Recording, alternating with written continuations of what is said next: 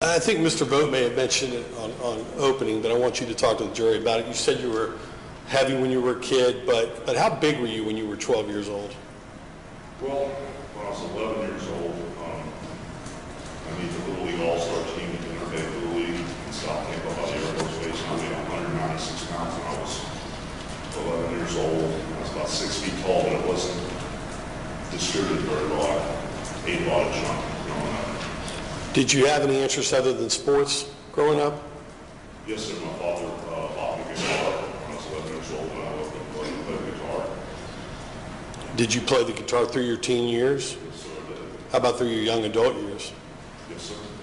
I want to talk a little bit more about the music, because at a time in your life, were you actually considering maybe being a professional musician? Well, we played for about 10 years, and playing birthday parties and high school dances where we get to play good enough to play in the clubs and stuff. And there did become a point in my early 20s where there was an opportunity to go on the road and open up for a national act. And a couple of guys, actually one guy was married, another guy's girlfriend, they both had kids and they didn't want to leave, so that pretty much put an end to it for me because I didn't want to keep playing the same local clubs over and over. I thought maybe I had a chance to go on and really want to go. What did you do after high school? Oh my gosh, I spent about 2.5 to 3 years going to HCC, Gawker Community College, and didn't get a degree there, but right before I got a AA degree, I went to the University of South Florida, majoring in finance and management and a minor in music. Did you finish college? No, sir, I did not. Had anybody in your family even been to college before you started at HCC? No, sir. Did you want for anything growing up? What was your youth like in your house?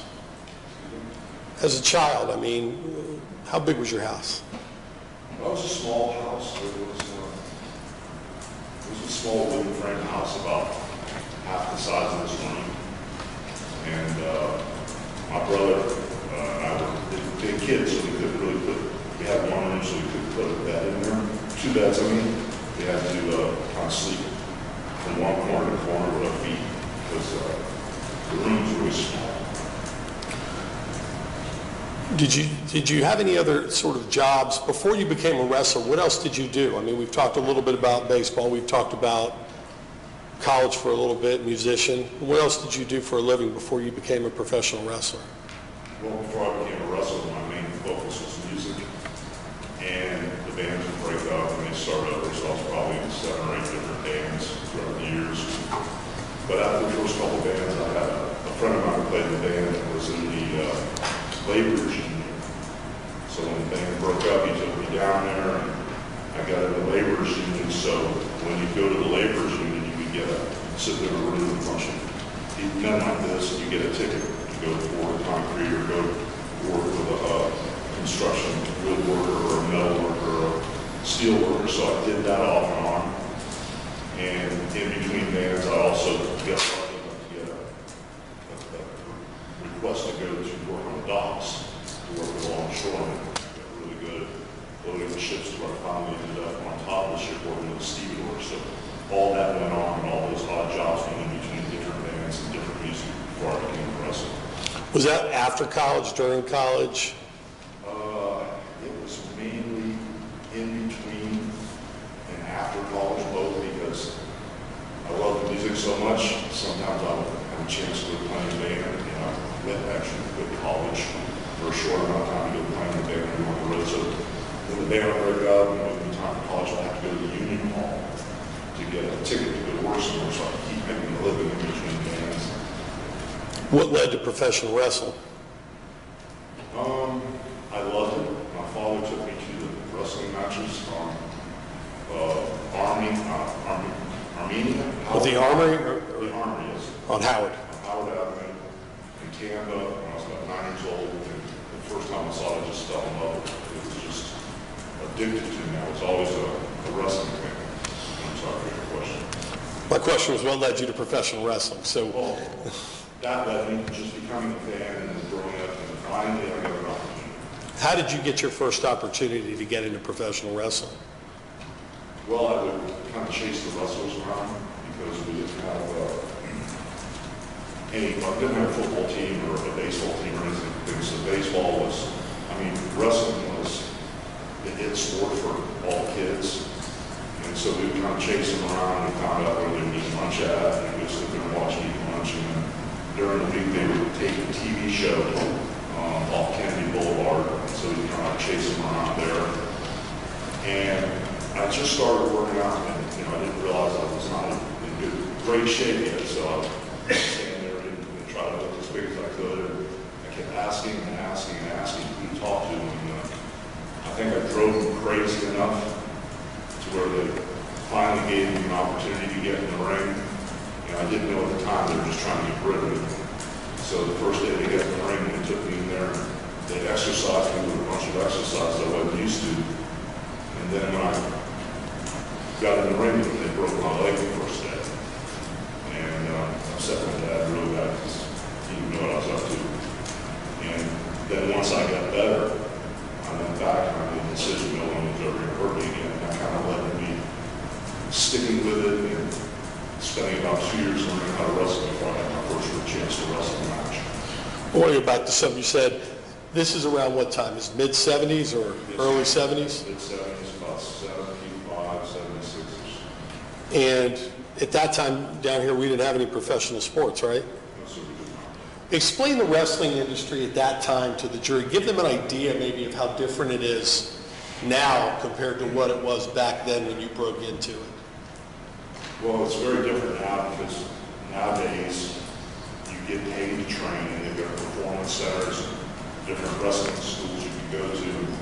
And I try to explain it to people. I say, nowadays you can get a pair of boots from Santa Claus, and then you can go to a wrestling school and get paid to wrestle. But back in the day when I was wrestling, there weren't very many wrestlers, so if you were to walk in the locker room like I did the first time, there were 6 men there. We had to take somebody's job away from them or be better than them to take their spot to get in the wrestling business. And there was no wrestling fake or wrestling to show. You didn't even say those words because they'd punch you right in the face because there were no lawyers, no lawsuits around that stuff. So it's a different environment back then. It was very aggressive, and they were very protective of the so-called fake wrestling word that a lot of people use. Was there a word they used for that back then? The sort of, the way they kept everybody in that disguise that it was real all the time? Well, there was a general word called kayfabe, which means if you and I were talking about wrestling or something, and someone was to walk up and go, kayfabe, we're talking about it. And that was just the general theme, and you protected the business. And, if someone said it was fake or someone said it was a show, that was a reason back then to become aggressive and put it into place. And it was still portrayed as a legitimate sport at that time, right? Yes, sir, it was. You had mentioned the training and getting your leg broken. You kept using the word they. Who was your initial coach or trainer or mentor in the sport? There was a Japanese wrestler named Hiro Matsuda that was very, very hardcore, and he put me with him. And he's the guy that broke my leg the first day. And the funny part of the story is we became good friends as I stuck it out here. We came back, and later on in my career, he actually came with me to Japan, because I spent many, many years in Japan wrestling. He actually came to Japan with me as my mentor, and he was very proud of me. Whether it was then, and we're going to talk about how your career progressed into more of the product that's out there today, but is the sport hard on your body? Yes, sir. It's one of the things I try to explain to people. The word fake doesn't really describe it. It is predetermined. We know who's going to win or lose. But like in my instance, it's very physical. And in the 25 plus years I wrestled, I've had 2 knee replacements, 2 hip replacements, 9 back surgeries, vision in my eye, all kinds of surgeries. And so you even have teeth marks in my fingers from people biting me, just crazy stuff. So it's very physical. Or a little bit, it was very physical then, it's very physical now, but the equipment's much better. The ring is much safer. not holes or bumps in it or anything, so there's a much better chance of surviving in there. But even the young kids still get hurt all the time. So we're up to a point where you maybe break in and have your first professional matches. Was there a time that came when you actually started wrestling for money? Yes, sir, there was. And could you tell the jury how that started for you, the early days of your career, and what that was like? Well, when I first started wrestling, I wrestled in this small territory. It was Florida Championship Wrestling. It wasn't the big WWE as we know it now. And I would go from Tampa to Miami and drive, to Tampa to Tallahassee, drive. We'd actually wrestle in Tampa. And I pretty much made $20 to $25 a night, which, by the time you paid for gas and ate something and stuff, wasn't even back then, it wasn't enough money. And again, let's try and, help the jury a little bit. Time-wise, when are we talking about? We're in the 70s, obviously, right? Yes, sir. That's my recollection, late 76, 77, when I was just starting out around this area. Did you keep it up? Did you ever quit? Well, once you started getting paid. Yes, sir, I did quit a couple times. And why'd you do that? I just couldn't make enough money to eat or live. What did you do in the periods of time where you stopped wrestling once you had actually started professionally? What did you gap fill with in those times where you quit? Did you have other jobs? Yes, sir. I would pretty much go back to the docks or go to the Union Hall and get a ticket to go to work construction somewhere. Did there come a time when you were actually able to make enough money to at least live on as a professional wrestler? Well, I got kind of resourceful. I went back to wrestling after I started here in Florida. When I went back to wrestling, I went to the Alabama area. And it took a while. The first 2 years I slept in my car. And it was a pretty good test. It kind of gave me a foundation to appreciate things, and really get things in perspective. So I didn't take things for granted. And I actually became kind of a cheapskate. After about the first year, I kind of had enough money to get in a car. I realized I was saving money, so I kind of stayed in my car. But I finally rented a car. And how long did this, you said you were in Alabama, how long did that last for? That's probably 6 to 8 months. Where'd you go after that? Well, I had to quit again because they were done with me and I didn't have anywhere to go. And when you're done wrestling in the area, territory, you didn't have another job lined up, and I wasn't skilled enough to have another job lined up, so I came back to Florida for just a couple months, and then I got rehired again in Memphis, Tennessee. When you say another job lined up, you mean a wrestling job or? Yes, another wrestling territory to go to continue wrestling. All right, and when you came back to Tampa, did you go work on the docks again? I don't recall that time. You went to Tennessee next, is that what you just said? Yes, sir. Where'd you go in Tennessee? Well, I drove to Hendersonville, Tennessee to meet the promoter, Jerry Jarrett, and he hired me, and he gave me an $800 a week guarantee, and he bought me a car because I was driving about 2,500 to 3,000 miles a week to go from Memphis to Evansville, Louisville, back to Tupelo, Mississippi, Birmingham, Alabama. It was just crazy. I had 6 guys in the car, we were trading off driving. And some nights we'd wrestle, get in the car and drive all night long to get where we're going. And we had time to work out and go wrestling. So it was a pretty good test. About this time, are we talking late 70s? Yes, sir. What was your next step after Memphis? Was your next step after Memphis to what's now known as the WWE, or were you somewhere after Memphis before that? Yes, sir. I was just getting ready to go again and go back to the docks, and I got a call from Vince McMahon Sr., and he had heard that I was in pretty good shape and was getting a good response on the Memphis area. He asked me to come up to New York for an audition. All right, now let's take a couple things I want to follow up on. When you talk about this idea of driving around in the car from Louisville, Birmingham, wherever, I mean, that wasn't just your life. I mean, that was a wrestler's life, I take it. That's what you did. You drove. And some guys have it worse than others, especially if you guys like championship belt. Sometimes they even actually go farther to other areas, and the other territories wrestle one night and come back. So no one that I knew flew at that time. What was your name, your professional name back then? What were you wrestling under? Well, I started as a super destroyer, and then I was Terry Golder, and then somebody, a promoter, wanted to change my name to Sterling Golden, and then I changed it myself back to Terry the Hulk Golder. And then when I got to New York, Vince McMahon said he liked the name Hulk, but he put Hogan on it because he had a territory in New York that all the wrestlers were ethnic based, like Chief J. Strongbow for the Native Americans, Colonel St. Martin for the Italian Americans, and he wanted me to be Irish, also as an Irish wrestler. And for the jury's benefit, this would have been about, were we in the 80s yet when you officially get the professional name? That's what we were. It was 70, mid 78, 79. Where did the at the time, it's now known as the WWE, but back then what was it called? It was well, when I first went there, it was called Wide World Wrestling Federation.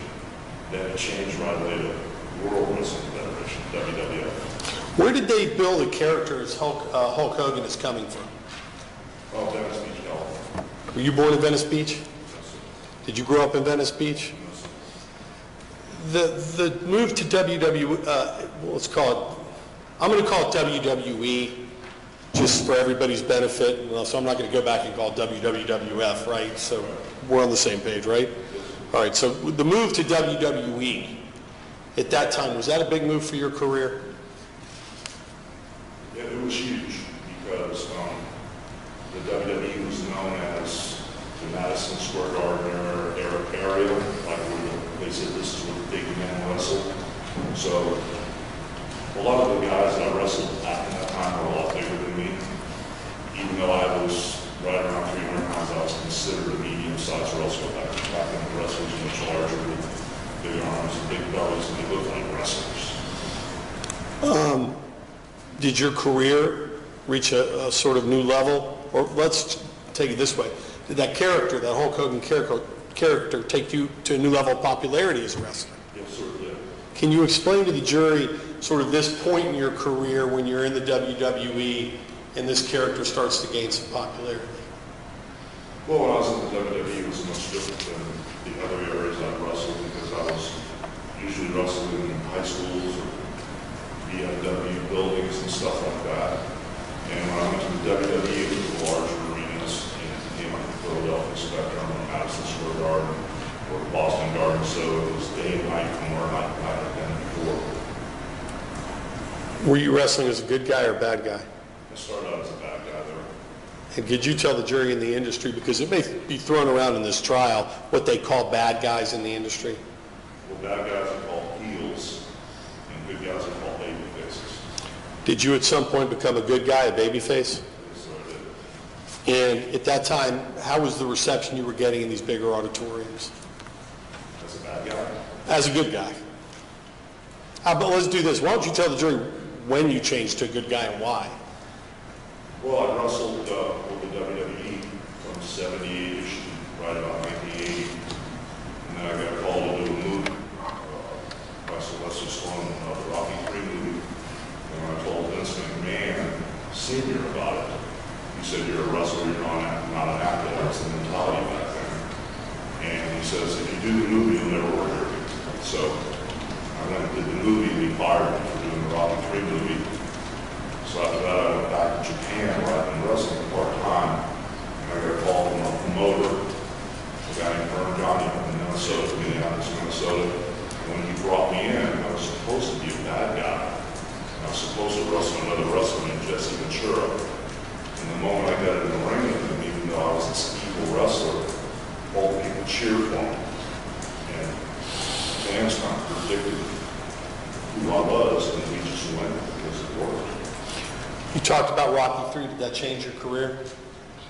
Yes, sir, it did, because everybody thought Sylvester Stallone was this 7-foot-tall monster in the eyes of the public. And when they saw me standing next to Stallone, they went, "Oh my gosh, he's out of the wrestler." So immediately I could tell in public that the movie had made an impact, I was not recognized before at all, and all of a sudden, most of the people knew me.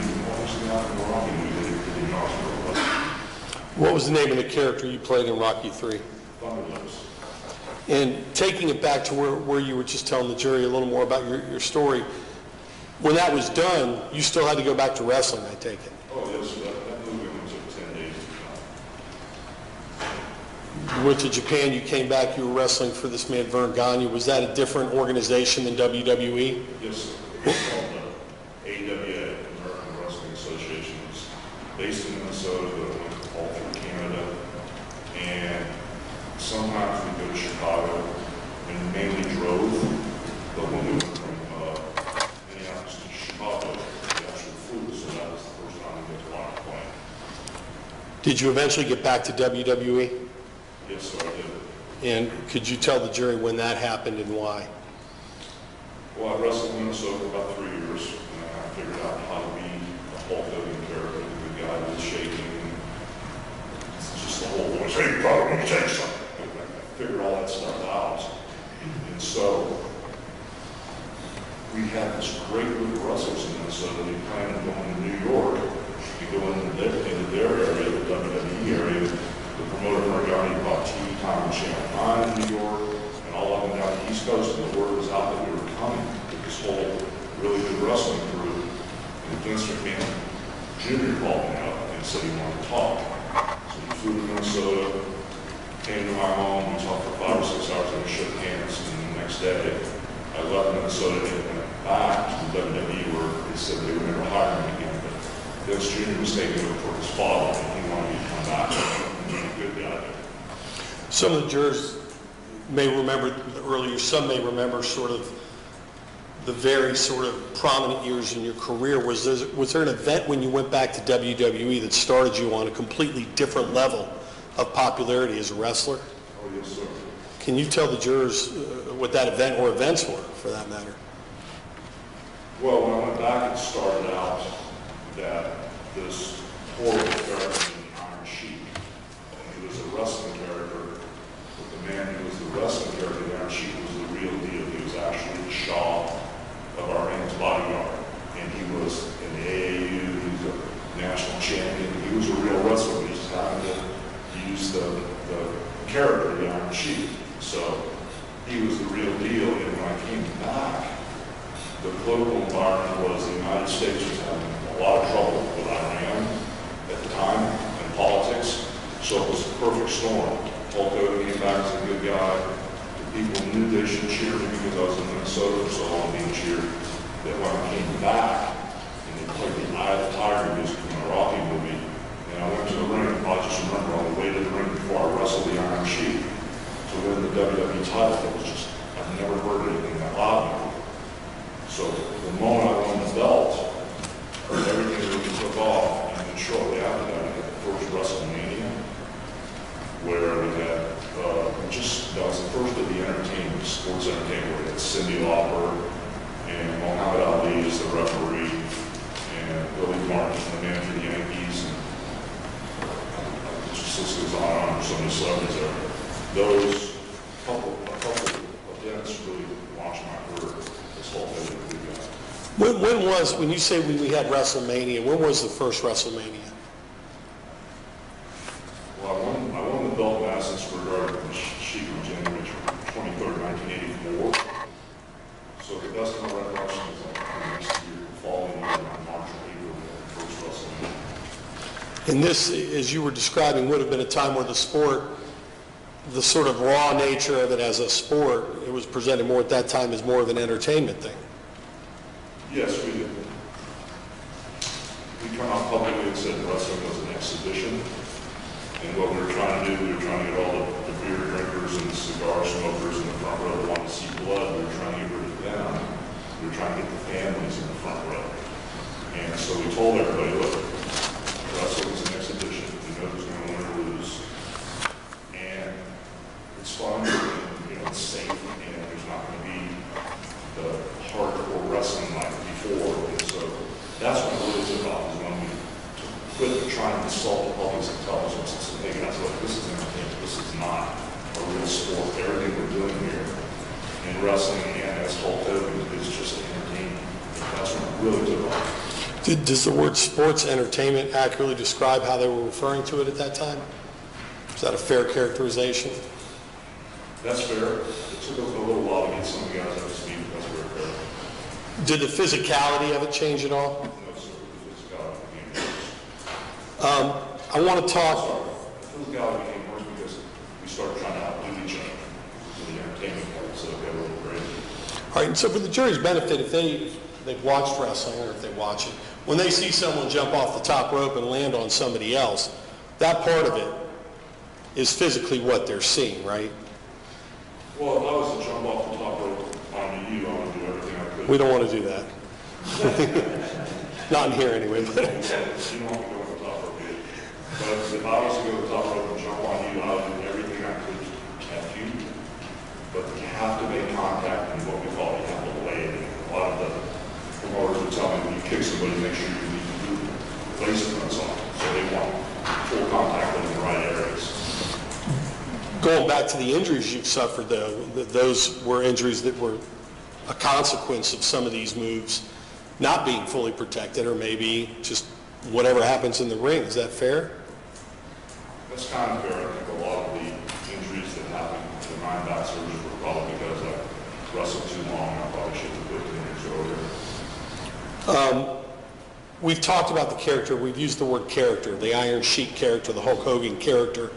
I want you to try and explain this to the jury. When you talk about the Hulk Hogan character, what's the personality of that character?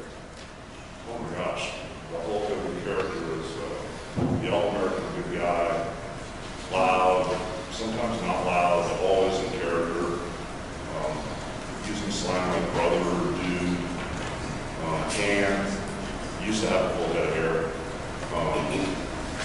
Just the all-American good guy, fights for the rights of every man. That whole character theme driven was kind of like perfect storm. It was like a perfect character. Great.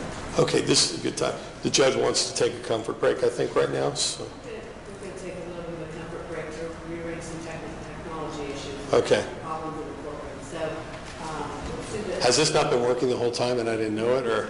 So, if we can please, the jury can please take a break, let's rearrange some technology, and then we'll come back in and continue. All right.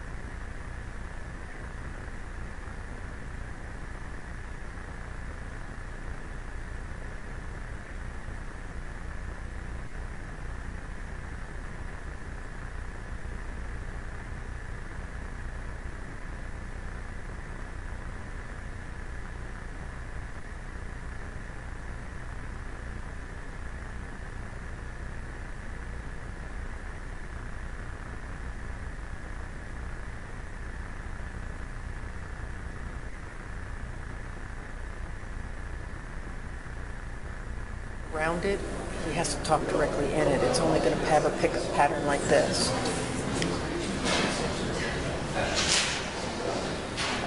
I can realize you're going to give you a lot of clearly. This is giving us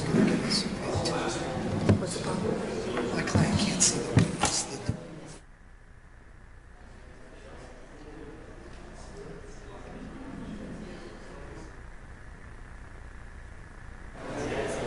That's what we're working on. It doesn't, because it doesn't tilt this way. I can't move that In other words, over. we need to get something. You may not. It is on. Yeah, they don't have that in They're there. having Because then technical it blocks differences out the and the other purity. mic's down in the median. Here facing Probably depends on how tall your witness is. Check. I started out in Tennessee. Then I went to Vermont. Then I went to Massachusetts.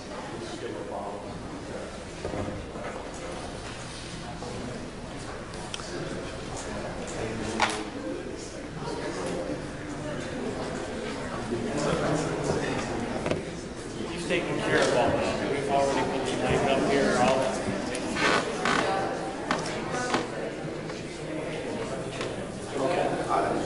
Check, check, check. Can you hear downstairs? Can you hear downstairs?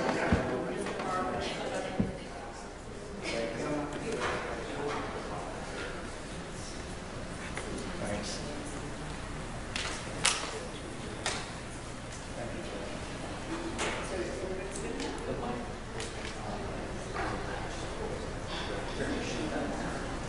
We can't have it. Susan, get everybody back to the wall, get started.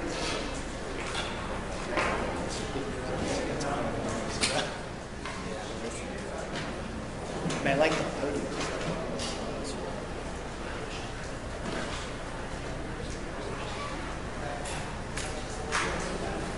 Hey, Glenn, I don't think it was us. I don't think it was us. Yeah, it wasn't us or my The child. issue was not us. Thank you.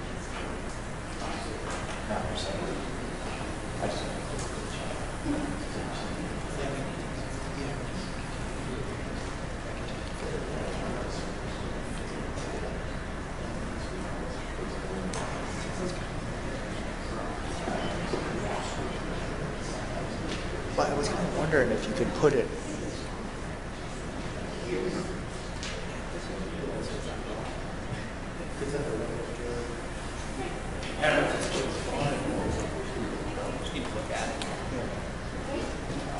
Is everybody having questions?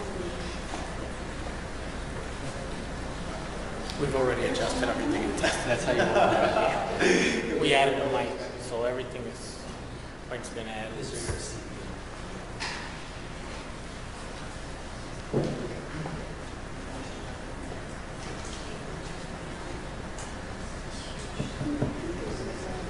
Sure can.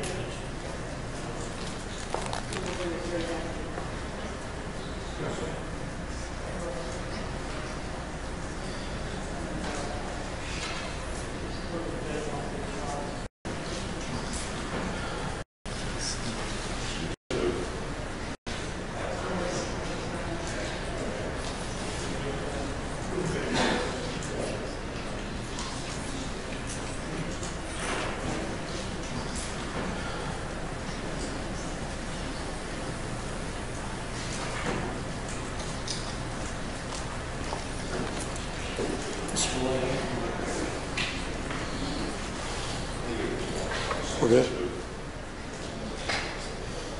That means break when you do that.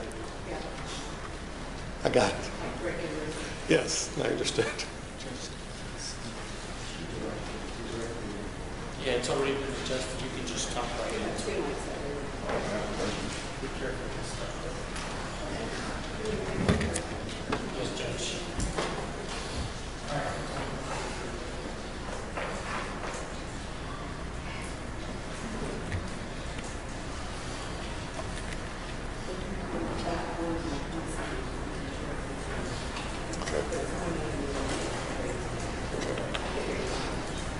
I can talk louder too.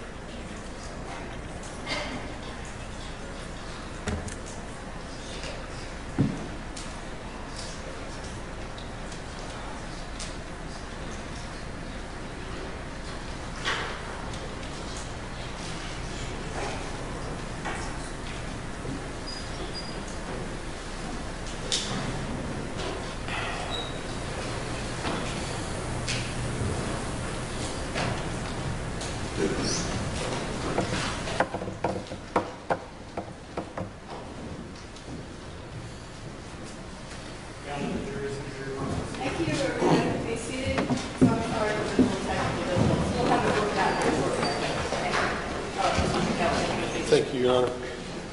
Mr. Billy, are you good? Yes, sir. Okay. There you go.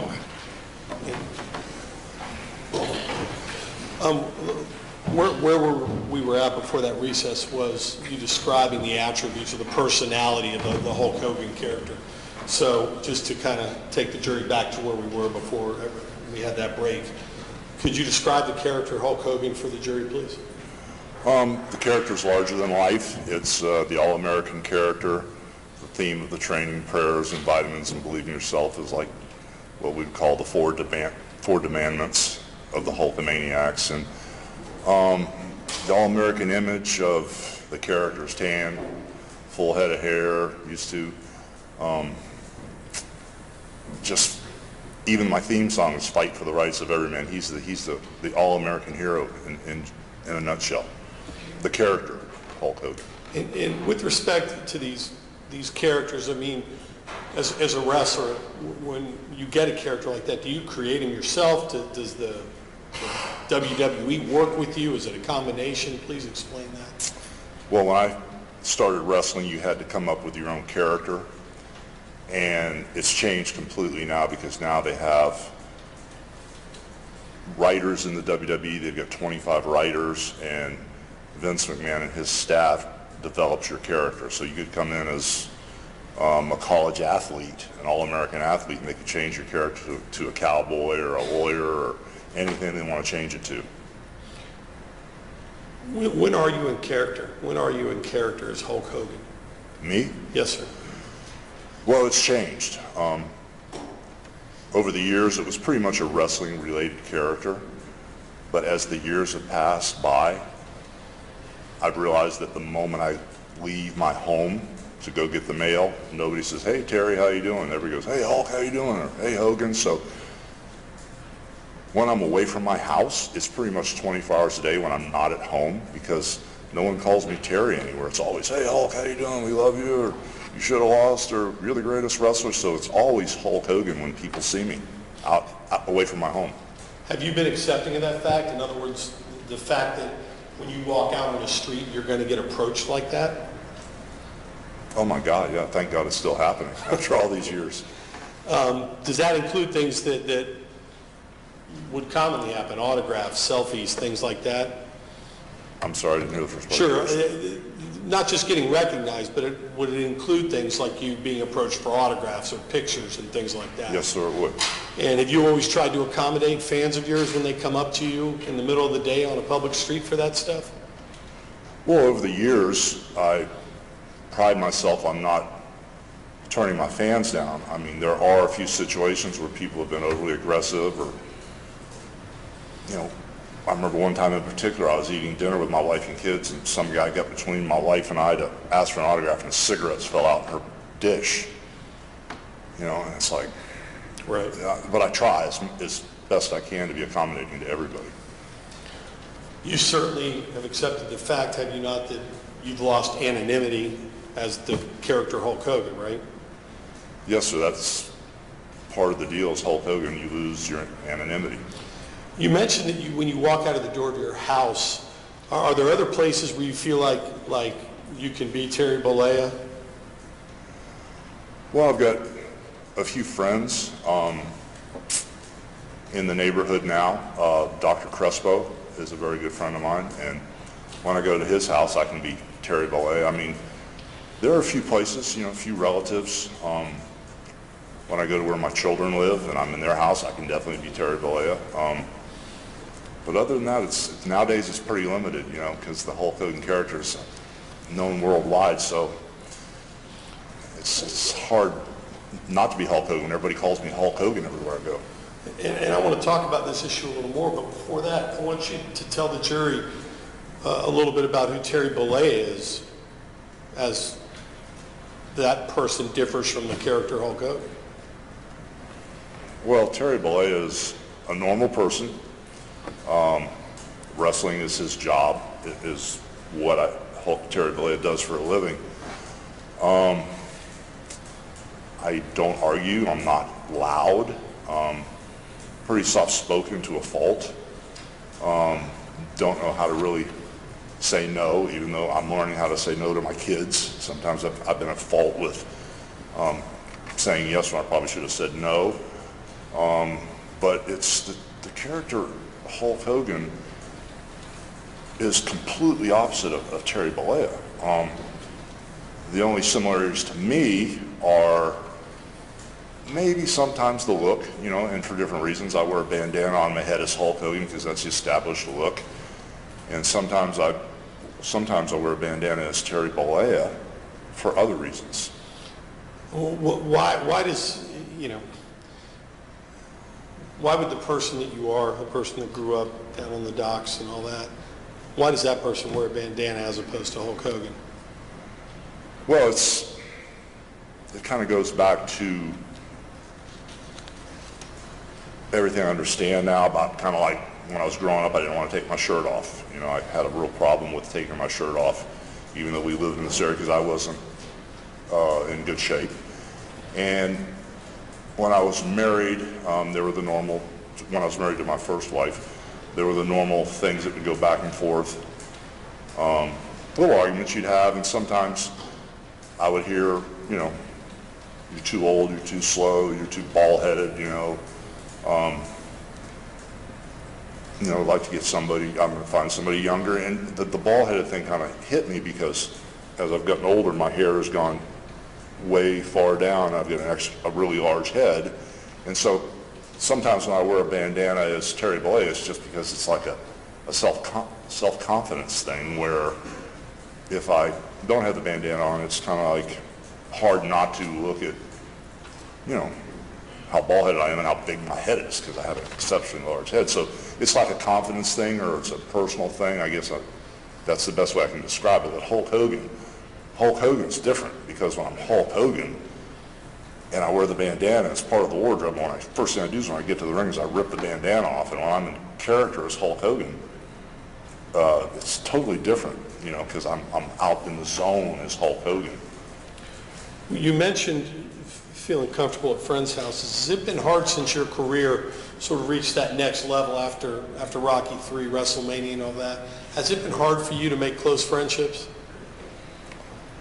Yes, sir, it has, because there was a period of time where I thought I had a bunch of friends when I was working full-time and I was flying 300 days a year and wrestling 400 or 450 times a year, twice on Saturday, twice on Sunday, sometimes 3 times, you know, during a day. If we had a bunch of sometimes we filmed TV shows during the day and I had to wrestle, and I had to wrestle that night. I was always with a big group of guys, and there's a camaraderie, which I considered friendship. But as soon as I started wrestling part-time, or as soon as I wasn't at work, I realized that they were business friends and not real personal friends because there just wasn't anything to talk about unless we were actually in the locker room or wrestling or on the road. And as soon as I came home to Florida, it was like everybody has their own lives and stuff, so they didn't reach out to me, or they didn't. At the time, there weren't that many people that actually would call on my phone, or even if they did live here, they were busy. So with just a couple days off, there was no close type bond when I wasn't at work. So I didn't have anybody, I didn't have a lot of close personal friends. I had one or 2 or 3 at the most, I thought. Is it hard for you to trust people? Not in the beginning, but as things went along, I kind of learned something some of the old timers told me, that if you've got one close friend in your life, you're a very lucky man. I didn't really understand that until I became a little bit older and realized that by default, or by finding out who people really are, I only had a couple close people around me that I considered close personal friends. Who were those people over the course of, let's say, the last 15, 20 years who you could consider your close personal friends? Well, the guy that I'm still really close personal friends with is my wrestling manager. He's not my real manager, he's just a character. His name's Jimmy Hart, the Mouth of the South. But his real name's Jimmy Hart, but as the character, he's the Mouth of the South, Jimmy Hart. So I've been with him 35 years. He's about 10 years older than me. He's 71 years old, so I consider him a close personal friend. And I did have another close personal friend, a guy named Ed Leslie, who wrestled as Brutus the Barber Beefcake, but he got remarried and his new wife and I don't see eye to eye about a bunch of stuff. So he lives in this area, but we don't really talk. And then the other person that I thought was my best friend was Todd Clem, Bubba the Love Sponge. His name's obviously come up. I'm sure it's going to come up more in the course of this trial. But I want to talk a little bit about Mr. Clem and how you became friends. Could you tell the jury how you first met him? I'll tell you what, before we talk about that, let me ask you this. During the time, are you friends with Mr. Clem right now? No, sir. During the time you were friends, if you could maybe describe for the jury who you knew as Todd Clem, a.k.a. Bubba the Love Sponge, versus the radio personality they may have heard or may have not heard. If you could describe him as you knew him. Well, before I met Todd Clem, or Bubba the Love Sponge, I knew who he was before I met him. I'd heard him on 93.3. It was a radio station in Tampa, and I just could not stand him. His character was just nasty, overbearing, just said horrible things on the radio, so I couldn't stand the character of Bubba the Love Sponge. So my ex-wife was opening a new restaurant called the French Hen, and Bubba the Love Sponge had the most popular radio show in this area, so she wanted me to buy advertising on his radio show for her restaurant. And so when I did that, they got a hold of Jimmy Hart, my manager, wrestling manager, and said, "Oh, will Hulk come on the air?" And Jimmy kind of told me and my ex-wife at the same time, and my wife wanted me to do it, so I did it. And when I was at the radio station, he was that character, that Bubba the Love Sponge, arrogant, cocky, nasty to people on the phone. He'd hang up on people, very demeaning. And I was in this radio studio, and I just couldn't wait to get out of there. And then it was a few weeks later, up on North Dale Mabry in Tampa, a friend of mine named Brian Blair was opening a Gold's Gym, and I was there for the grand opening. And lo and behold, a couple chairs down from me was this 500-pound Bubba the Love Sponge sitting there. He was at his biggest at that time. And I got there early because I knew there were some special children in wheelchairs. There was some VFW guys there. So I got there early because once the line gets going, it's hard to spend time with them. And I really like to meet people, look at them in the eye, shake their hand, and kind of like interact with them so they know that I appreciate what they've done being a fan and supporting me. But it's extra special with these children and kids and veterans that I like to really make them realize I appreciate who they are and what they do. And when I went to this autograph signing, Bubba was there. And I watched him treat these people with such grace and such dignity. It just caught me off guard. My God, I couldn't believe that I had judged this guy by what I had heard on the radio and his character. So I watched him throughout the day, and the autograph signing was supposed to be 2 hours. As I remember, it was about a 5-hour autograph session it turned into. And this guy treated every single person with respect that came up for the autograph and this, that, and the other. And I went up to him and I said, "You know, I made a mistake. I thought you were a nasty person. And I've watched you all day, and I appreciate the help you've given me and my wife, and thank you for everything."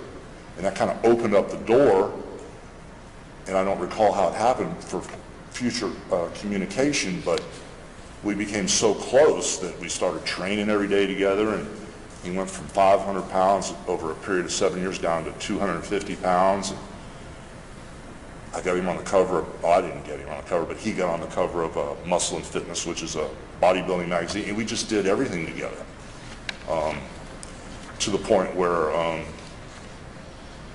he helped my daughter with her music.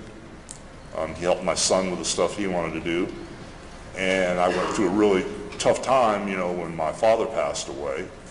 And Bubba was there in the room, and Bubba had one of my father's hands. I had the other, one of my other father's hands, and as he took his last breath, Bubba was there with me.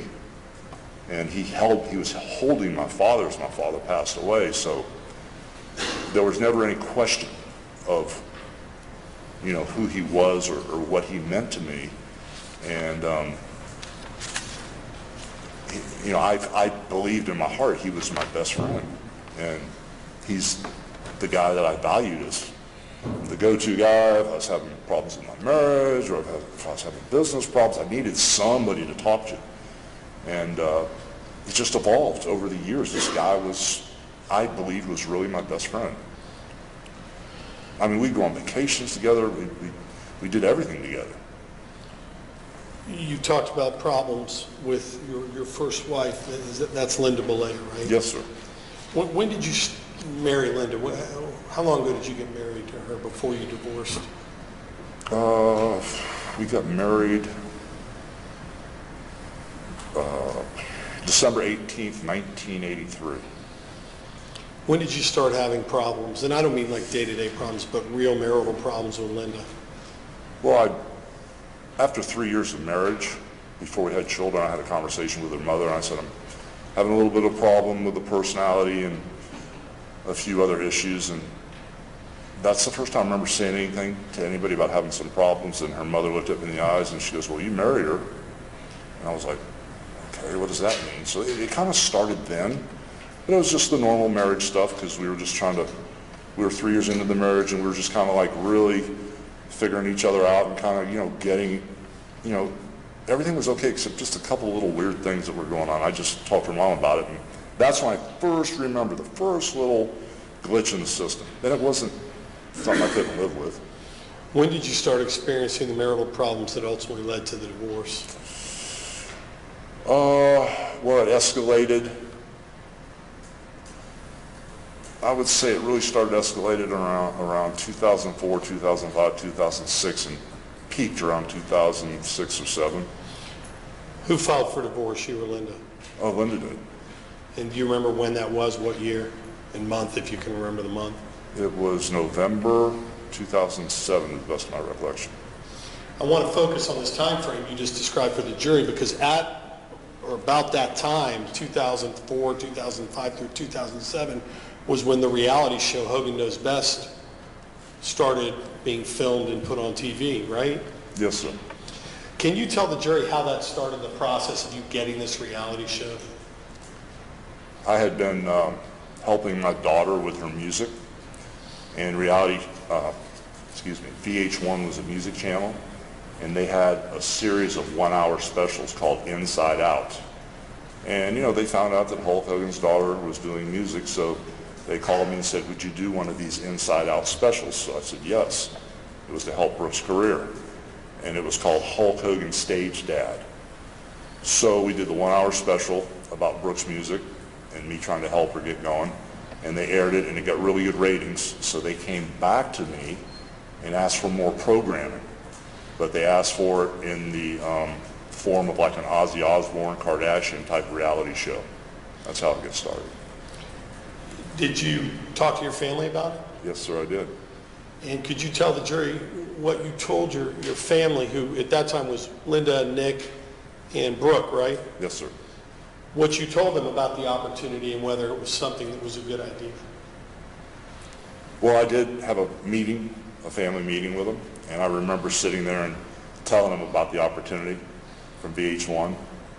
And I said, but I need to warn you guys that this is real work, that they actually put a microphone on you in the morning and you have to work all day until you're off work, and they sometimes are very, very long days. And I want to also warn you that all the stuff you see happening to me, whenever I go out in public, whenever I walk out the front of the door, there's always an autograph and a picture, and when you're going to the airport or when you're eating dinner, people are going to come up to you and you're going to lose your anonymity.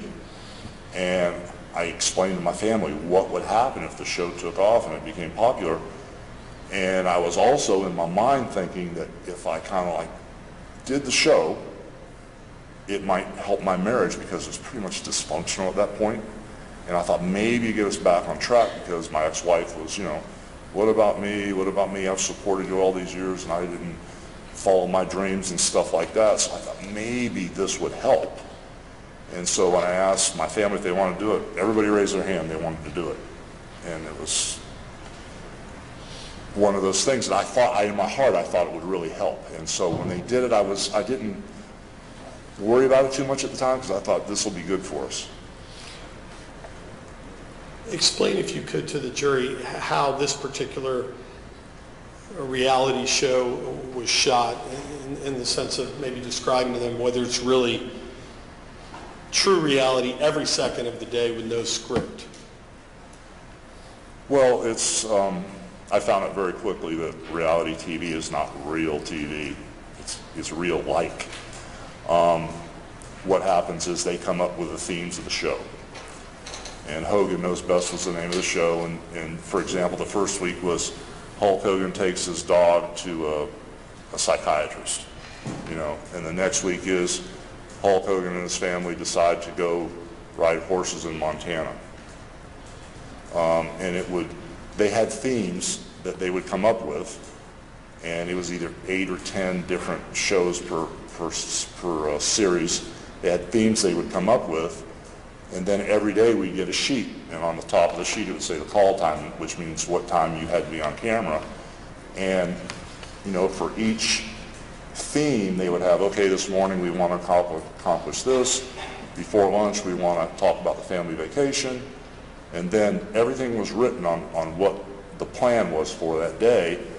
And then when we put the microphones on and okay, you guys are all sitting down at breakfast, they would tell us what they wanted us to say. We want you to talk about how runny the eggs are. We want you to talk about how you're afraid of horses. And we want to talk to you about should we go to Hawaii instead of Montana to ride horses. And usually, I don't ever remember getting the okay the first time. Usually we'd do it 2 or 3 times, we'd get in a rhythm. We'd get the magic, the little argument between me and my wife, or the kids would argue, and if we missed a point, the producers would go, okay, Nick, you did everything great except you want to ride a horse bareback, you got to say that. And they would tell us exactly what to say until they got what they wanted. They'd go, okay, cut, all right, let's move on to the next scene. So it was lightly scripted, but they actually told us what to say the majority of the time. So it was kind of easy, but you kind of like tried to have some magic, or they were praying for magic, such as if the dogs weren't allowed in the house, they were hoping that Nick would actually let the dogs in the house, and they were hoping that the dog might go to the bathroom on the floor and cause an argument or something. So they were hoping for magic, but they told us what to say and scripted it out. Were you in character during the filming of the show? Yes, sir. Even down to the voice you used at times? Well, the show was called Hogan Knows Best, and it was a broadening of the character. Instead of the wrestler, hey brother, what you doing? It gave me artistic liberty to be Hulk Hogan the father, Hulk Hogan the dad, Hulk Hogan the parent. But it was all character driven because it was called Hogan Knows Best, not Terry Bollea Knows Best. And that's why they sold the show, because it was Hulk Hogan and how he was interacting with the Hogan family, Linda Hogan, Nick Hogan, Brooke Hogan. It was no real Bollea show. So it was, from top to bottom, it was character driven. Did it do anything to help what was then your rough relationship with Linda? At first it did. At first she was very excited about filming. She was very excited about going on the press tours. She was very excited about being on the red carpet and the camera. And it kind of like, at first it got to the point where she seemed to like the celebrity and like working and like the hours at first. Did that go on, or did it change over time? It changed. I think the thrill wore off pretty quickly when everybody realized that it was actually really hard work and the days were really, really long. And there were a lot of extra things you had to do, voiceovers after each show. You'd have to drive to Orlando and go in a studio and talk over your own voice. Even if everything was recorded perfectly all day long, you still had to go over and watch yourself on the screen and talk over your voice. And that was long too. And then I think it got to the point where by the second, maybe going into the third series of shows, we were having a hard time getting everybody to come downstairs, getting everybody to work, and getting everybody to step up and keep doing this hard job. How was Linda treating you at this time? On camera, she was very professional. As soon as the cameras were off, we went our separate directions, and she was kind of neutral at first, but then I noticed something kind of changed, and she was very aggressive about wanting to live in California and move home and distance herself from me to where things changed completely. At some point, did she move? Yes, sir. Do you remember when? Oof. Just maybe to give you some guidance, if the show was on from '05 to '07, I don't know if that helps. Well, no, there was a point before the last season where she did move back to California, and she showed up late for the beginning of the final season. And once they set up production, and once they set up the crews, and there's 50, 60, or 70 people in town, on the payroll, in hotels, with production facilities, VH1 is losing money when you're not working. So she didn't show up the first week. They kind of called me on the carpet for it. I said she'd be here Monday. She didn't show up the second week. And then they were threatening to sue. And then when she did come back, we worked really, really hard to play catch-up ball. And the last week was very important to make up all the work she missed at the first 2 weeks. And she left before the last week. But she had already moved her stuff to California, and she was chomping at the bit to get back there. But that was the big move to California. But before that final season, she had kept going back to California all the time, and sometimes wouldn't even tell us. How did you feel when she moved out?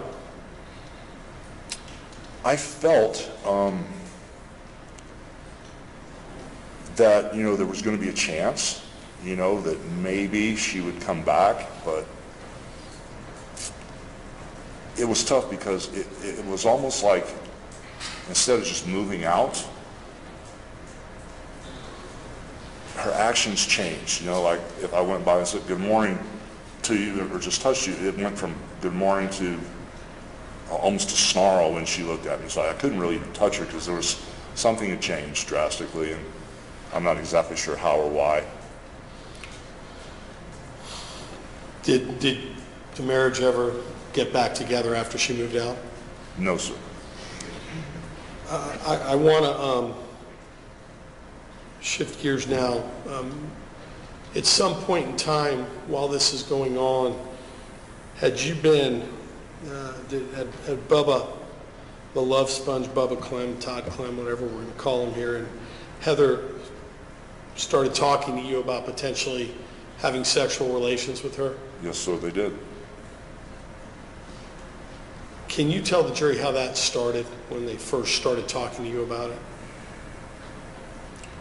I remember when I was approached, it was a phone call, and to the best of my recollection, Bubba and Heather were together in a car, and Bubba asked me over the phone, Heather, he called me Hootie once in a while as a joke because that was the name of his dog, just joking around as a friendly joke. And he would say, hey, Hootie, Heather says she wants to see you naked, or Heather wants to have sex with you, or Heather wants to see the size of your penis. And it started out like that, you know, where it was kind of like joking around, but it caught me off guard. You know, it was very weird because I had never been approached like that in all the time I knew him, you know, and I'd been around him a lot in my environment, and I just was not, it caught me off guard when they first approached me. How well did you know Heather? I didn't know her very well at all. I met Heather when they first started dating, and then Bubba has a racetrack that he raced at, East Bay, and I saw her at East Bay. Then he bought a racetrack somewhere in Ocala. I saw her there, and then I may have saw her at Bubba's house at Thanksgiving one time when they invited me over. But other than that, I've only seen Heather a handful of times. Did they continue to talk to you about possibly having sexual relations with Heather? They did. It continued on. It got to the point where I said, look, man, just knock it off. It's not funny. And then it got to be such a consistent thing. It almost turned into a joke. Like, okay, knock it off. It's almost like poking me because they would get a response from me. So it got to the point where it had been talked about over the phone, and even one time when I met Heather at the racetrack with Bubba, they joked about it in person, where I actually thought it turned into a joke. I thought, you know, I knew they had an open marriage because he talked about it on the radio, but I thought with me, it was so many times that they talked to me about it, it kind of turned into a joke, like, you know, make fun of the guy's bald head or make fun of me because I used to be fat, or let's tease him about the sex thing. So I actually took it as a joke for quite a while. It got to that point, Did it ultimately happen? Yes, sir, it did. Tell the jury how it happened the first time that you actually had sexual relations with Heather Clem.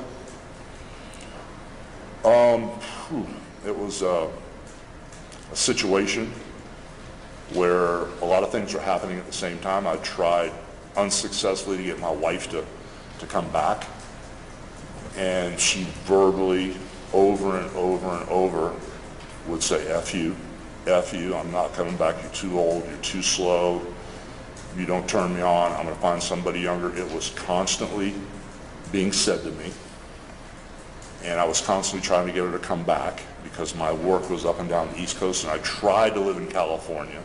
I went out there and tried to make it work, but flying from LA to New York or LA to Atlanta 2 or 3 times a week, I was so worn out I couldn't even see straight, so I was trying to get her to come back because I was the guy that believed once you put your hand on the Bible and you made an oath under God till death do us part, better or worse, I believed, I was real old school, and I believed that you should stay married. And I always dreamed, I always thought that I would not be the guy out of all these other wrestlers that got divorced, that I would stay married.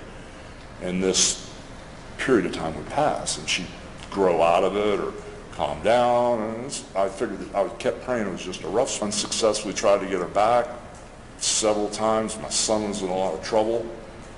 I wasn't working. I didn't have a job. And she basically said, I'm filing for divorce. I'm done. I'm not coming back. I'm filing for divorce.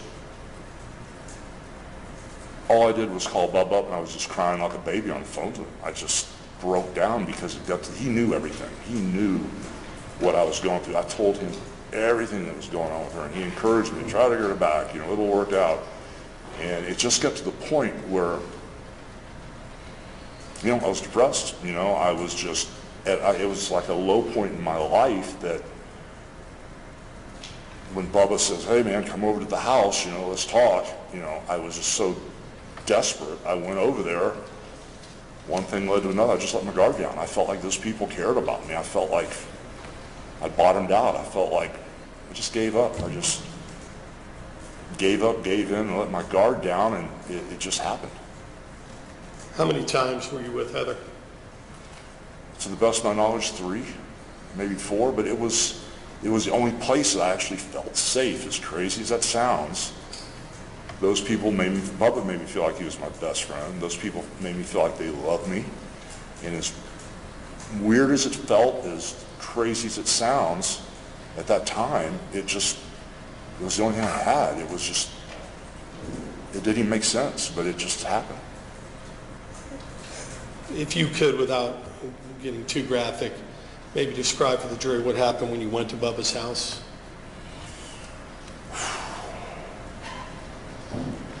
Well, when I was at Bubba's house, it was a situation where, I mean, I had a hard time getting to the house. I was so rattled and upset about everything. And when I got to the house, it was like a group hug when I came through the front door. The door was open. I just pushed it open and walked in. I'd only been to Bubba's house 3 or 4 times. You know, he didn't invite me over to his house. And I'd only been there 3 or 4 times. A couple times to work out. He had a gym in the house. One time to watch a Super Bowl game, and I remember Thanksgiving. And when I went to the house, I saw the door was cracked open, so I pushed the door open. It was kind of like a group hug. And then Heather just kind of started walking to the bedroom, pulling my hand, and I walked with her. It felt really crazy. And Bubba walked in right behind us and goes, okay, you guys, I'm going to go to my office, and here's a condom. Bubba handed me a condom, and it was all of a sudden, it was just so weird and so crazy. My gut was telling me that this was off, this was wrong. And from the feeling I had, I said, Bubba, you're not filming this, are you? And he just slashed into me. What the hell's wrong with you? I'm your effing best friend. How dare you say that to me? I would never do that to you. And it just kind of like froze me in my tracks. And that's how I ended up staying in that situation. Everything was just so surreal. That's how it was. When did you first hear or gain knowledge that there was a tape out there? The first knowledge that I heard that there was a tape out there was some still images came up, And TMZ called me and said, hey, there's a rumor that there might be a tape out there, a sex tape. It's the first time I heard a rumor. Do you remember what year that was? Gosh, I don't recall. Do you remember when you first heard that it was actually published, that a tape was actually put out by Gawker? Excuse me? Do you remember when you first found out Gawker had actually put the tape up? Yes, sir. I was on a publicity tour for Total Nonstop Action, a very small company that I was not wrestling for because I can't wrestle anymore because of the injuries, but they had hired me because of my name and wanted me to be the character of the general manager. And I really wasn't a real general manager, it was just a character. And they used the Hulk Hogan name and status to get me on certain shows that a lot of other wrestlers couldn't get on in New York for a media swing. And they had booked a media tour months ahead of time for their biggest pay-per-view called Bound for Glory. And I had went on Howard Stern, and I had went on the show with Kathleen Gifford and a lady named Hoda. And then in that hotel room, I got a call from my attorney, David Houston, or TMZ, to get on a conference call with TMZ, and they confirmed, they said, there's a sex tape out here, and we have seen it. And so to use that as a point of reference time-wise, how many months before that, when you're on the Bound for Glory tour, did you initially find out from TMZ that a tape may be out there? Does that help you time-wise at all? 3 or 4 years. 3 or 4 years or months? I know the stills came up, and it just started escalating. Do you remember what year this was when you first got these calls? 07, all kind of happened around the same time. But the stuff with Heather was like years before, like 5 years before is what I'm saying. Right. When 5 or 6 years before. Right. That's kind of my point. Bound for Glory was in what year? 07. Show in 2012? Oh, I'm sorry. Yes, sir. It's 2000. I'm confused on the dates. 2011, 2012, many years before that actually happened. So when you get these calls, how many years after the incident occurs, after when you have sexual relations with Heather Clem, is it? Well, that's what I misunderstood. It was 5 or 6 years before. That's why when this whole thing popped up, I was like, when you get the first call from TMZ about the stills, what did you do? Call my attorney, David Houston, and to find out what was going on. Did you do an interview with TMZ at that time? You and Mr. Houston? Yes, I think David, to the best of my recollection, got on there and told them that I didn't know anything about still pictures being taken and that he would go after and prosecute whoever did this illegally to me. Did you find out whether any other sites had put stills up? We found out that there were several other of these sites like that, the porno type sites that put it up. Were there stories floating around before you find out Gawker puts the video up? Were people writing stories about these stills or the existence of a tape? Yes, sir. Did you sue any of them? No, I didn't. Are you used to having stories written about you? Yes, sir. You talked about why you were in New York, I guess, for this TNA Bound for Glory tour. I don't know if we talked about TNA, but can you explain to the jury what TNA is or was? Are they still in business? Well, TNA is Total Nonstop Action Wrestling. And like I said, it's a smaller wrestling company I was working for, and I was having a lot of surgeries and stuff during that time. I had several surgeries during that time because it was just a job I could have to be a general manager. I didn't have to physically wrestle because I couldn't anymore. You talked about some of these different interviews you did. I want to show one of them to you and show it to the jury right now. And then we're going to talk about it a little bit, if we could. Exhibit 229. This Is this a joke? Hulk Hogan. He is right here with me tonight on Showbiz Tonight. Hulk Hogan, one of the greatest wrestlers of all time, just got totally sucker punched after someone leaked a sex tape secretly shot of him some 5 years ago. Obviously, an incredible invasion of privacy, and the Hulk is rightfully fighting back, even just going to the police to get some help tracking down whoever did this. Hulk is now with TNA's Impact Wrestling, seen every Thursday night on Spike TV. Well, this Sunday night, it is a big TNA pay-per-view event with Hulk. There is a lot I want to know about that as well. But first of all, I want to welcome you to Showbiz Tonight. Thank you. It's good to see you. I have to start off by saying, not that you need my sympathy, but I have a lot of sympathy for you because you endured what we all saw play out as some very public drama years ago. You went through some really, really tough times, but you got through it, and you seem to be on this great path. You sort of stayed low, you got married, you've been working, and then this falls in your lap. I realize you take responsibility for the decisions you made back then, but the sex tape, first finding out that it was shot and then being released, has to have turned your world upside down. Yes, I have been through a lot of stuff, and this single-handedly has flipped my world more than anything, more than divorce, more than a back surgery when they say you're not going to walk, more than my son's accident going to jail. This came out of nowhere. You know, yes, I'm accountable. Yes, I was the guy. Nobody wants to hear the woe is me story, but there is one. You know, I was at an all-time low, bad decision. These two people were friends, you know, and at the end of the day, at a really weak moment, I made a wrong decision. And to be clear with some people who may not know the whole background of this tape was shot around 5.5 years ago. It was a time when you were still married to Linda. It was you having sex with your best friend's then wife. Yes, sir. They were still married, but it was all consensual. They all said, yes, you can do this, go ahead and do it. However, you didn't know it was being filmed.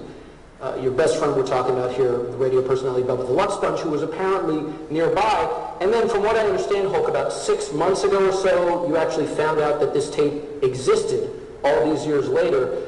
Tell me what went through your mind when you found this out. You must have been like, tape? Huh? Well, the whole thing sounded crazy for my best friend's wife to say, hey, I want to have sex with you. And for over 2 years, I said, this is crazy as it sounds, you know. And even though he was saying it's fine, you know, they both were cool about it. So finally, like I said, at a low point, when my personal life was bottomed out, I said, okay, sure, fine. And all of a sudden, you know, I remember saying, hey, we're not filming this. I know you get security cameras. No, I'm your best friend. I'll never do that. So all of a sudden, when the first pictures leaked out, I asked my best friend, and he goes, oh, I have nothing to do with it. So it kind of went away. So when those pictures first leaked out, that you had no warning they were coming, all of a sudden? No, just out of nowhere. They show up. What went through your mind at that moment? I figured it was on Bubba's watch, and you're responsible, but he swore it had nothing to do with it. And so if we could fast forward to today, I'm coming to New York to talk about a wrestling tour, and I'm in time slot, and all of a sudden, before I come here, these things come out. So I wanted to be here. I wasn't going to back out. Yeah, to be clear, you were booked on the show to talk about wrestling long before any of this. And so I didn't want to hide my tail between my legs. I wanted to tell the truth. So I called Bubba, and I said, you're my best friend, brother. Please tell me, because you got a family, you got a son. I need to know if you did anything. If you did this, because if you didn't do this, I love you forever. If you did this, we were never friends. But he swore to me, you know, he had nothing to do with it. So as of yesterday, last night, people were calling me from TMZ, said they heard his voice, they heard that. I said, I have to see the tape. And have you yet? No, I haven't. Okay. I haven't been back from here. And they say it's the tail ending of the tape. They write down what was said. Right. Now to be clear, what TMZ told you was that Bubba is heard at the end of this tape talking about the tape, meaning if the reports are true, he clearly knew that this was being taped. Yes, and if the reports are true, they say he was laughing when he went up to the camera and said, hey, this is our retirement if we ever need it, turn the camera off. And I said to Harvey, the guy at TMZ, I said, did you see the tape? And he said, no, I didn't. I said, well, then I don't believe it. And then the executive producer came on the phone with Mike Walters and said they saw it. And I said, I have to see the tape. Have you spoken with Bubba since this revelation that he was on the tape? Well, I had reached out to him before I came here, and I said, this is going full blown, but at the end of the day, if he did it, we were never friends. And to take someone that was at an all-time low, set him up, put a camera, and then say something about money, I can't believe someone would do that to another person. So that's why I'm praying to God. There's something. So I got to ask you, though, if it does turn out that it is true, and Bubba was aware, separate of who leaked it, but that he was aware who leaked it. But separate of that he was aware of this, as you say, illegal activity of it being taped, that he was aware that this was taking place and somehow involved. I mean, this guy was your best friend. He's been on this show defending you in the past. We have no choice but to... Well, I told my attorney, David Houston, I said, David, this is something that we need to find out who everybody is now. We really need to find out who everybody is. I mean, I want to know who everybody is. I want to know who's involved, why this happened, why they would do this to somebody with my kids. Thank God my kids have been through so much and they're so old. And my new wife, Jennifer, who's not part of this media or any of this. Yeah. So, I mean, why would someone do that to another person? That's why I'm still holding firm that I'm praying to God he's not involved. Well, you have to realize that if you don't do something about this, this could happen to another person, or whoever did this could do this to another person, or maybe there are others that this has happened to already, and all of a sudden they sit on a tape, and all of a sudden 10 or 15, 20 years later it shows up. I mean, this happened, I don't mean to stand you corrected, but I've been with Jennifer for 5 years. This happened before I met her. Judge, for the record, that was Defense Exhibit 229, I believe. Judge, it's the date of that broadcast was sometime October 2012. 10/9/2012. Judge, it's been read into the record through it being played. I assume our court reporter was taking that down. I would offer at this time the DVD and ask that it be admitted into evidence. No objection. We'll get D229A. We can clean that up on a break, maybe? Okay. Mr. Bolea, do you remember that interview? I do now. How soon after you had found out that Gawker had published this video, were you in that studio on Show This Tonight? Is that what it was? Yes, sir. Do you remember how many hours after you had found out that was? It was 5 or 6 hours later because I did Howard Stern early in the morning at 7 something, and then I did the Kathy Lee Good Morning show, which was about 8 o'clock. We took a couple hours break, and that's when the TMZ call came in. And then later that afternoon, 4 or 5 o'clock in the afternoon, so probably 4 or 5 hours later, after I got this news, I went on the show. I was pretty all over the place. It was that same day when I found out. How'd you feel? I was pretty rocked. I felt numb. I just, the news just hit me, that they told me that Bubba was on in the end of the tape, turning the camera off saying, Heather, if we ever need to retire, this is for our retirement. And when Mike Walters said he saw it and the executive producer saw it, I remember being on the phone with David Houston, and my arms had never done this before. My hands started shaking violently, and I got off the phone.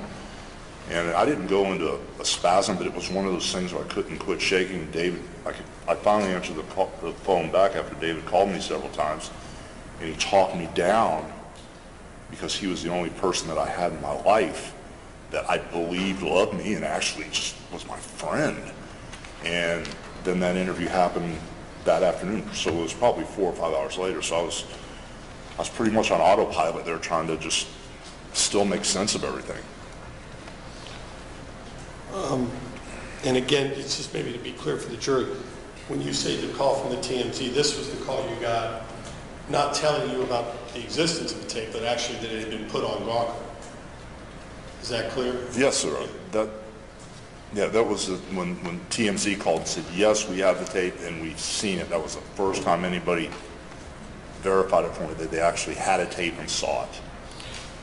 I want to show you another interview. You mentioned you on this same tour, and I don't know the host's name of that show, but these interviews were scheduled already for your wrestling promotion, right? Oh, months ahead of time, yeah. Because you got to, like Howard Stern has several guests. If you want to get on his show, and good luck getting on there, you have to schedule it months in advance. It's the same thing with Good Morning America or any of these shows, because all the different TV shows and stuff try to get their talent, celebrities on these shows, so it's scheduled way ahead of time. And so now you're in New York, and this new topic came up right before this. Did you still go on all these shows? Yes, I did. If we could, Judge, at this time we're going to play Defense 302. I think it's the same day, October 9, 2012. How did you find out that there's a tape? Like, when did you first... I'd heard rumors there was a tape of Yeah, it's been in the air for a while. Yeah. Let me think for a second. Was it about 6 months ago or 7 or 8 months ago? God, who told me? Yeah, who breaks the news? I can't remember who told me. Did you, like someone calls you up and says, hey, there's a tape of you fucking Heather. No, that wasn't said. There was, first off, I'd never made a tape. I never said, you swear you were not in on this? I swear to God I wasn't. Because some people have the theory, there's 3 theories floating around. One theory is Bubba made the tape. That's his thing. He gets off on someone, he gets off on someone else fucking his wife, and he saw that, he tapes this stuff with a hidden camera. That's one theory. The other theory is that, like, maybe Heather and Bubba were into it, and that was their thing, taping it. And then the third theory is that you were in on it, and you're like, hey, let's release this fucking thing, and we're going to make a ton of money. Because why would I wait 6 years? I don't know. Brother, I wasn't in. I swear to God, I had no idea. You didn't know you were being taped? No, sir. Because if you were being taped also, you wouldn't be on there talking about how, hey, I feel so fat, I just ate another meal, or something like that, right? I mean, you would probably be a lot more... And I'm not trying to be a really pompous ass, but, I'm going to say something right now I'm probably going to live to regret. And this thing has totally upended my world, but the situation I was in, I didn't want to be overly aggressive, right? Because it was my friend's girl, if you know what I'm saying. Yeah.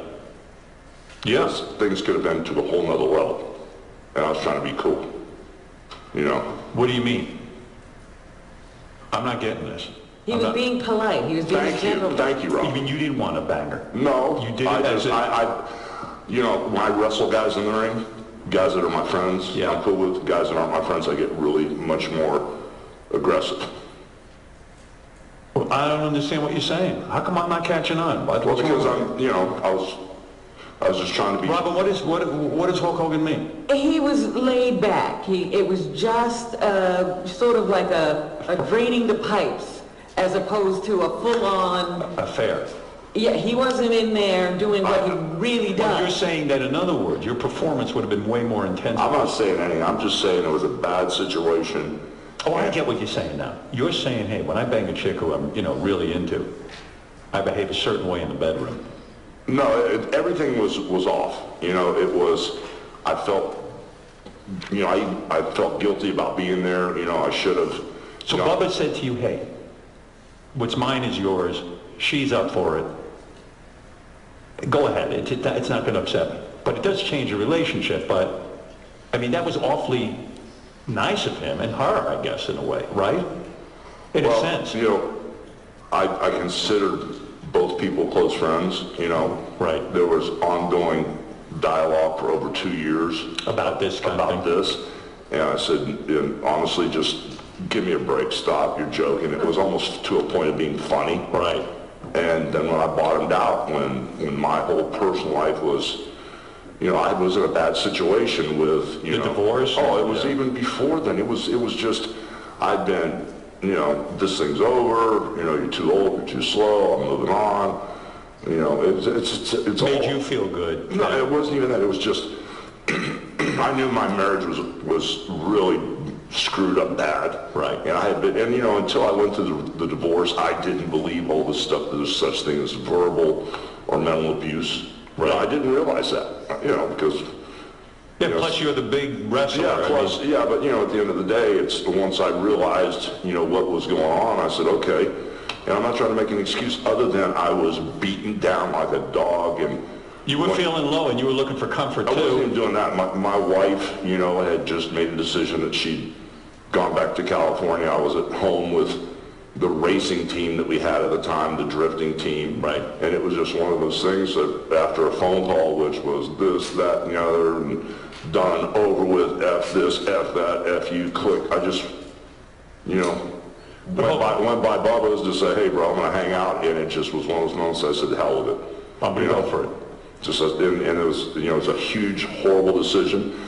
It's totally, You know, never dreamed in a million years there would be a camera in Bubba's house.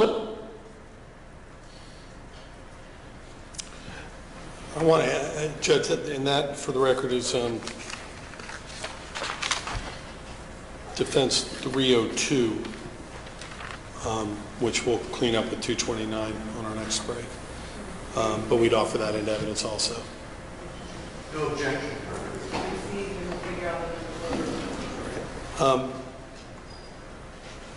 First things first, how many times have you been on the Howard Stern show?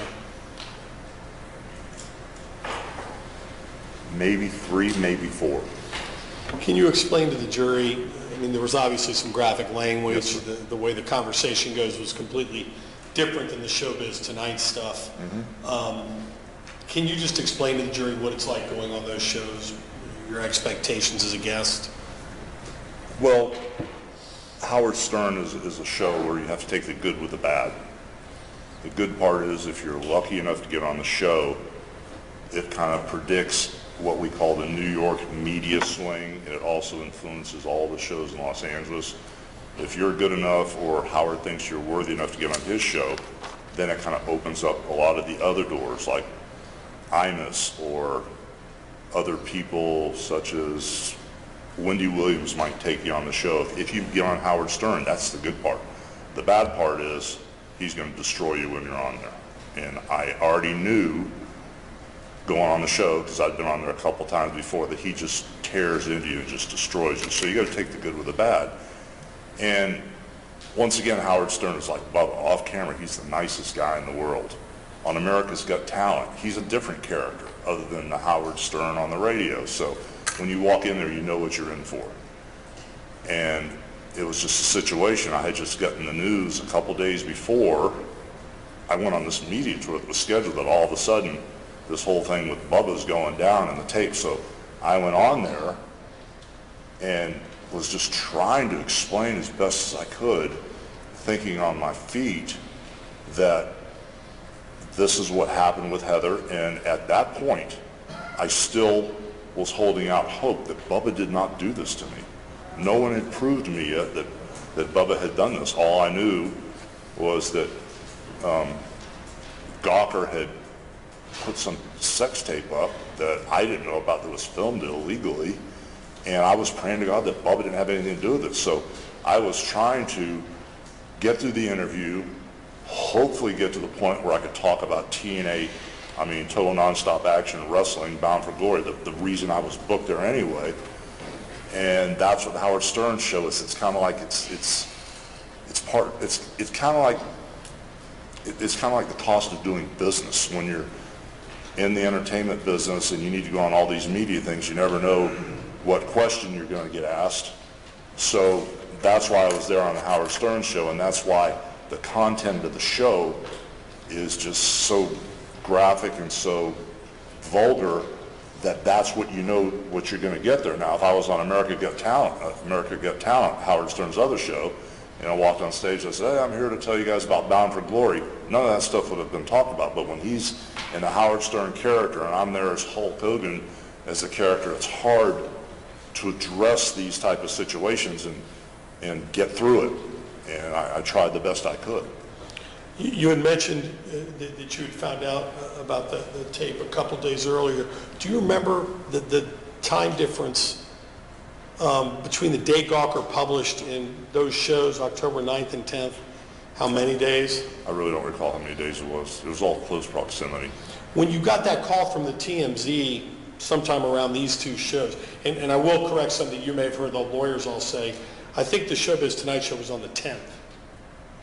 I think. I was there 1 or 2 days, I can't remember. Yeah, the TMZ call, what was different about that, having already known that there was a tape out there? What did they tell you that you didn't know? Well, the TMZ told me something different. You know, I knew before I went to New York that Gawker had put the tape up. But when TMZ called me,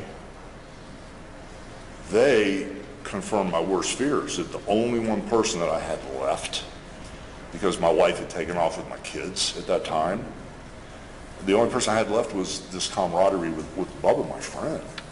And as bad as everything was and as horrible as I felt about it, and just everything was going to hell in a handbag, I still held out hope because he was telling me he did not do this to me.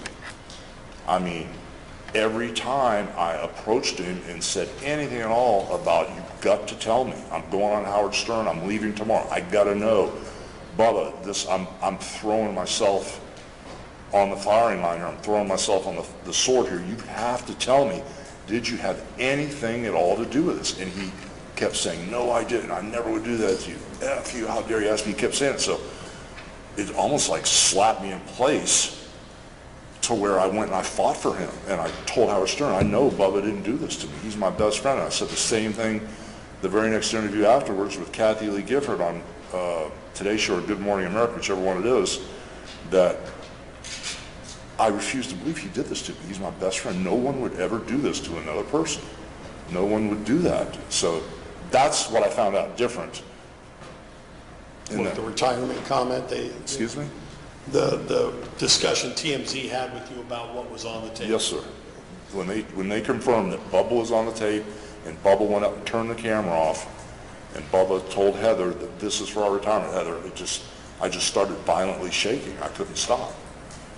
Let me ask you this. Did you ever, and this may be a silly question, but did you ever consent to Gawker using naked images of you on a video for any purpose? No, sir, I did not. How has this affected you, Mr. Boulay?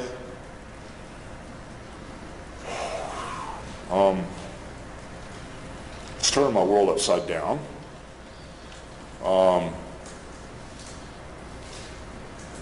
The main things I was concerned about at the time were my children and my new wife, Jennifer. My kids have been through a lot of ups and downs with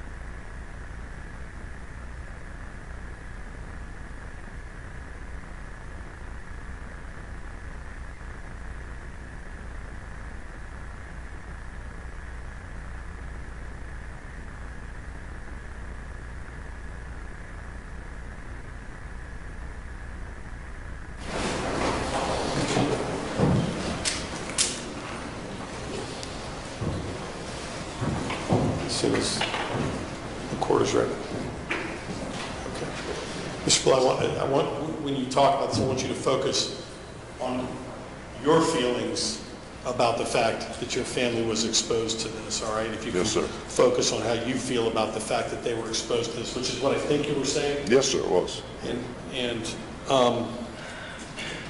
let me ask you this question. Were you humiliated by this? I was completely humiliated. My family's been through so much. My feeling was, not again. You know, I've just completely cleaned my life up, you know. I accepted Christ as my Savior when I was 14 years old. I drifted away from that. I reaffirmed my belief. My new relationship is very spiritually based. When I approached my children, I thank God that they know who I am. And as hard of a hit as I knew it would be, I didn't know how they would survive, and I was worried about how it was going to affect everything with my relationship with my children, and thank God they understand who I am. Objection, Your Honor. Judge, I don't...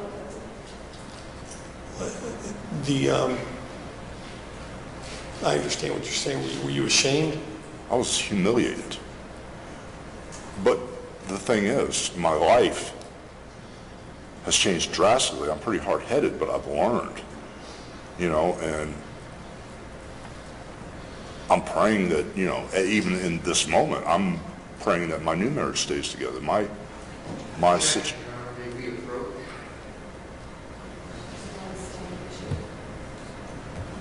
Ideas. May I have a standing objection to this line of testimony? Can I talk, or what do I do? Yes, the court overruled the objection. I think just as you're talking, just focus on what you feel about the fact that your family was exposed without talking about what they may feel. Okay. If you understand that. The feeling I have is a feeling that I'm torn. My feeling is torn, that I don't know if my new relationship with this, on a personal level, on the Terry Bollea level, is not media-based, and I'm torn. I have no idea if my new relationship in my life on a Terry Bollea level is going to survive. What about? It's not that great right now. Let me ask you this. I mean, for people that saw the video out there that don't have the benefit of sitting as a jury and listening to you describe the difference between Terry Bollea, the person, and Hulk Hogan, the character, were you embarrassed at what it did to you as a person? I was embarrassed what it did to me as a person, but it was even embarrassing as a character. Hulk Hogan was embarrassing. Judge, if I can have a moment to confer, I think we're about done.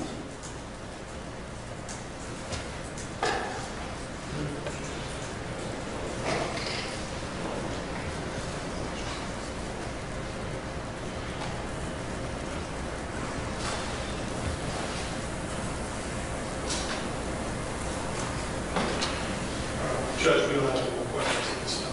All right, thank you. Why don't we go ahead and take a break? So everybody's